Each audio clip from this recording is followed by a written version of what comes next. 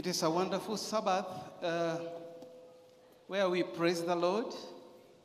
Just because we have said that it is softly and tenderly calling, I would want to softly and tenderly call you to go beyond all limits in giving. God is calling you that you may accept him as your creator and the owner of everything that you have, and decide to honor him with what that is in your possession. So I invite you that you may go as an individual beyond all limits in your giving. And for you to go to that limit, there are some things that you must acknowledge. First, you must acknowledge that you as an individual, you belong to God. And all that you have belongs to God. Amen. Another thing is that you must know that it is the Lord who has provided you with all the resources that you have.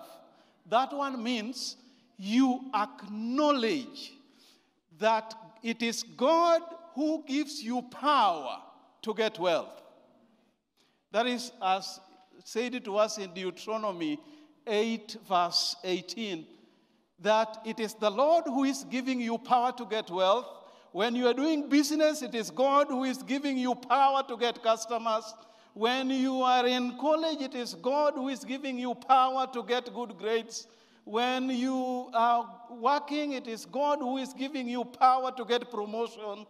And because of that, you will decide to praise the Lord with your substance.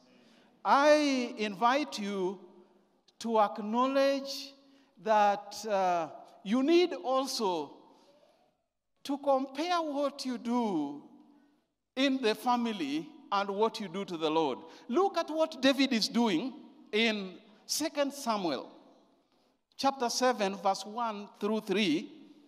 2 Samuel, verse 1 through 3, David is saying this. 2 Samuel 7, 1 to 3. Now it came to pass when the king was dwelling in his house, and the Lord had given him rest from all his enemies all round, that the king said to Nathan the prophet, "See now, I dwell in a house of cedar, but the ark of God dwells inside tent curtains." David is looking at himself in the palace and saying, the wood that is making the place where I live are quality material. And I feel ashamed when I compare where I live with the house of the Lord. And then he says in verse 3, then Nathan said to the king, "Go do all that is in your heart." This is to contrast how you do your personal expenses and how you give to the Lord. Compare the house you live and how things are organized, and compare that. Contrast it with what you see in church. Do you feel pained because you want the church to succeed? David is saying in Psalm 132, Psalm 132, verse 3,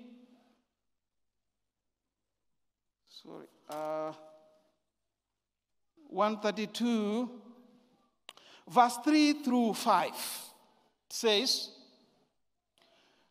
"Surely I will not go into the chamber of my house, or go unto the comfort of my bed. I will not give sleep to my eyes, or slumber to my eyelids, until I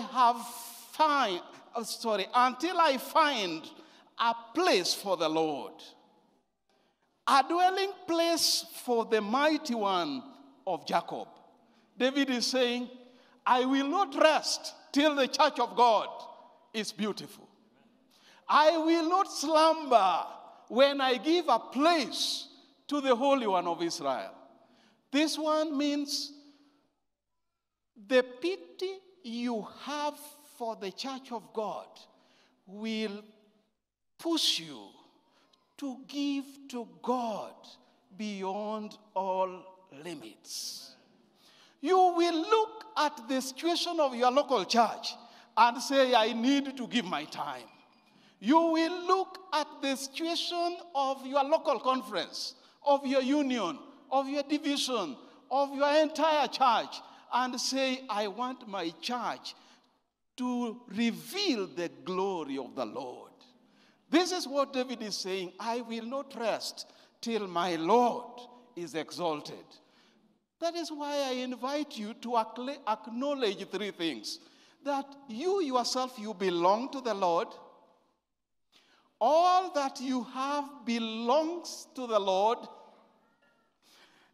Again, the Lord is the one who is giving you power to get wealth. All that you have is from the Lord.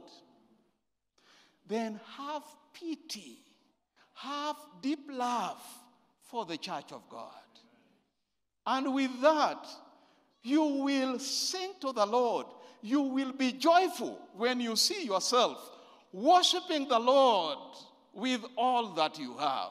Worshiping the Lord with all your heart, giving yourself to the Lord, giving all that you have to the Lord, and saying that, Lord, you can make me have much more because it is you who blesses me. And because of that, finally, I say that because of that, you will always be singing to the Lord, praising the Lord, because the Lord does great things to those who are his. Just trust him and see the salvation of the Lord. He will provide until you will have nothing to do except to sing unto the Lord. That is why we are saying, let all those who have breath praise the Lord. May God bless you.